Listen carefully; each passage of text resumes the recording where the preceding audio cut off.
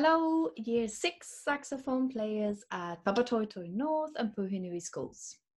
This is Hanna, and I just wanted to check in with all of you. Hope you're doing well at home in your bubbles, and things are a little bit different for all of us at the moment. We spend lots and lots and lots and lots of time at home, and I'm really hoping we can soon be back to normal and having our normal classes and playing music together. In the meantime, there are lots of things you can do at home.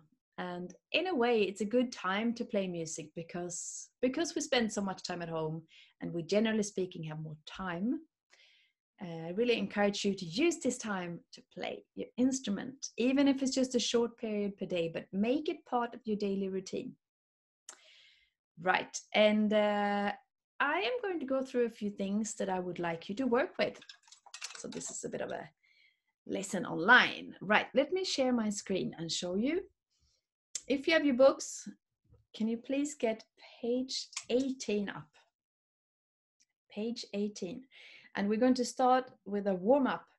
That's number 86, Tone Builder. I am pretty sure that most of you have played it. But let's go through it anyway, in case it seems very distant.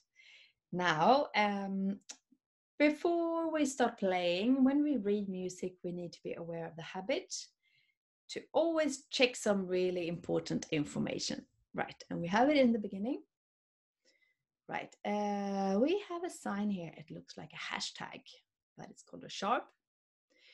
This is telling us that we need to be aware of F sharp. Instead of F naturals, we have F sharps. That's what that means. Now, this symbol here is telling us what time signature we have.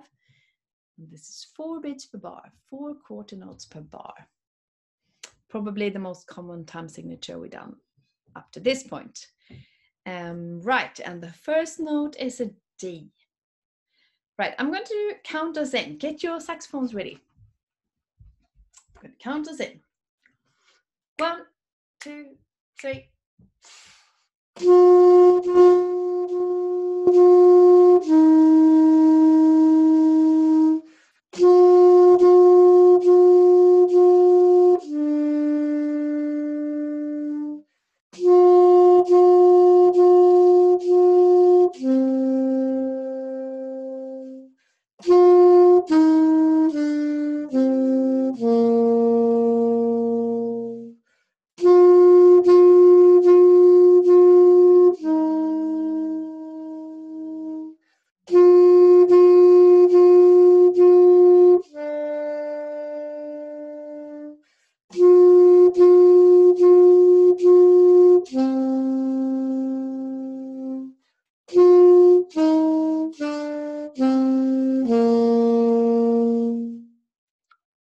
Okay, we're going to move on to the next one, which is also part of a warm-up.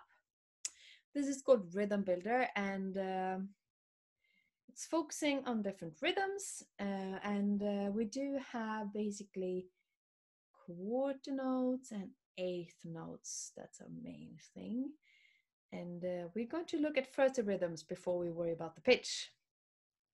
So a way to remember quarter note and eighth notes is that you can use words for them. So for quarter notes, we can use T, right? When we have 2 eighth notes, we say coffee, my favorite drink. So we're doing tea, coffee, tea, coffee, tea, right?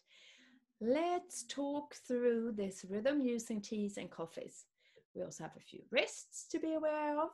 And yeah, let's give it a go. Join me, please. Right, I'm counting to 4, and then we start off with a T, followed by a few more. Okay, ready? 1, 2, 3, 4.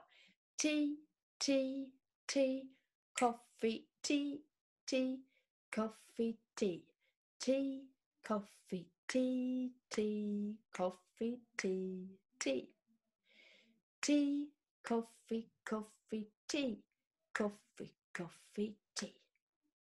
And we do have a repeat sign, but I'm just going to move on a bit more quickly. But yes, when we have a repeat sign, we're doing it twice. Right, so you do have the rhythms, and now we're going to look at the pitch, what sort of notes we have.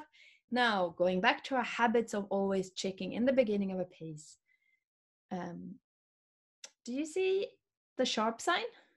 No, because we have only naturals here. It means that no F sharp, it's F natural instead. And reminder, we have actually just recently worked with F naturals. So if I show you my finger, that's first top 3 ones plus this, instead of F sharp is the middle one. So we have F naturals to be aware of. The time signature is 4 beats per bar. And we're starting on a C. I'm going to get you to explore this one. Look at the rhythms first, then look at the pitch. Yeah, let's move on. Right, we're going to scroll down here to number 90. This is called Variations on a Familiar Theme. So variation means that we're twisting it a little bit. This theme is a melody that all of you have heard, and actually all of you have played as well. Looking at the beginning, we have F sharp, 4 beats per bar. First note is a G. All right. I'm going to play you the first 4 bars. I am 100% sure you will recognize this one. Here we go.